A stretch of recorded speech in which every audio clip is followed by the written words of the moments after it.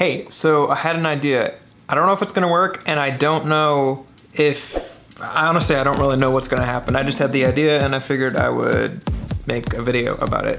I wanted to see if I can make that drum set's kick drum, which is a 22-inch kick drum, 22 inches, be similar to that kick drum, which is an 18-inch kick drum. Now, I use this drum set for 90% of the recordings that I do, mostly because this is just the standard sizes, 22, 12, and 16. That guy is just for fun. It's a 10-inch tom, and I was bored one day and I just wanted to spice up my my practice routine, so I threw an extra drum on there. But anyway, I wanted to see if I could make this kick drum, which is the 18-inch kick drum, sound like that drum. This drum sound like that drum.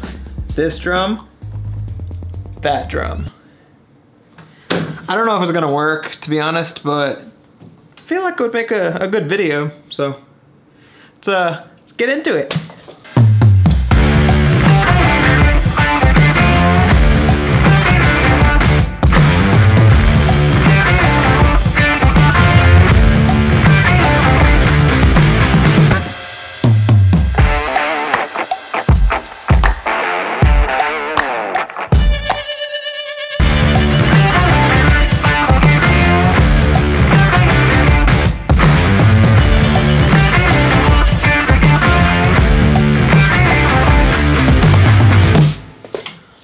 Now, with this experiment, I want to keep it as consistent as I can. So the only thing that's going to change are the kick drums. So 18, 22. For the placement of the microphones, I'm going to have one inner kick just basically in the center of the kick drum. And I'm going to have an outer kick where the grill meets the head right here. And it'll be the same for both kick drums. So keeping it super consistent. I'm gonna use the same kick drum beater and the same pedal. That way everything is just as consistent as it possibly can be. I don't want anything changing in the experiment besides the kick drums. So that's what we're gonna do. Also, I'm going to make a separate video of me actually cutting the kick drum hole out. So if you want to check that out, it'll be linked up there.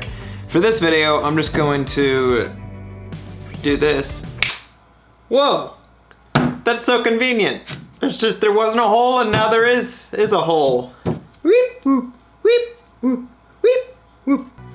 All right, now that this is done, we can continue with the experiment.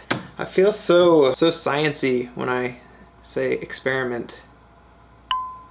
All right, let's go. Okay, so now, let me put this guy down. Have the kick drums ready, and now I'm gonna play. Like I said before, I'm gonna play the same groove, same amount of measures, the same tempo, and the same mic placement, all of that stuff to keep it as fair and as consistent as I can. With that, let's get started.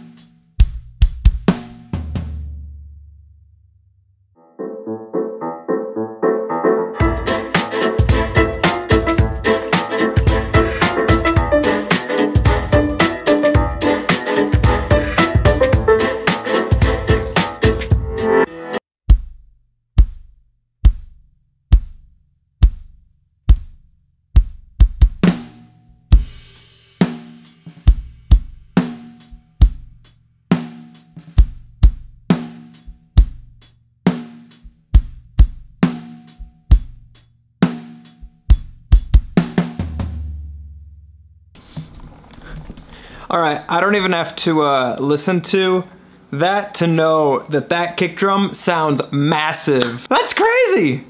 Let's take it to the desk and we can kind of look at what's actually going on. 18 inches versus 22. All right, let's check it out. Okay, so these off. I'm at the desk and I mean, in my ears, the small kick drum sounded massive. Way bigger than I actually thought it was going to be. I knew it was gonna be similar, but I didn't think it was gonna be that close. So let's listen to it one more time with the video and the audio and compare and contrast.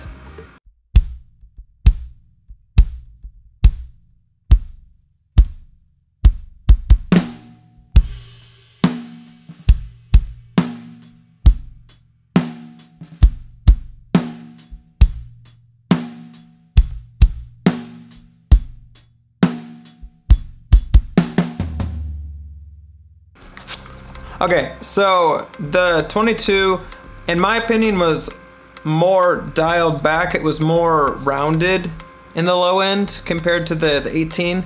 And that could be because of a lot of things. It could be the muffling that was in there, the tuning that was in there. But again, the tuning and the muffling I tried to keep pretty consistent, but there is more air being moved because it is a bigger drum.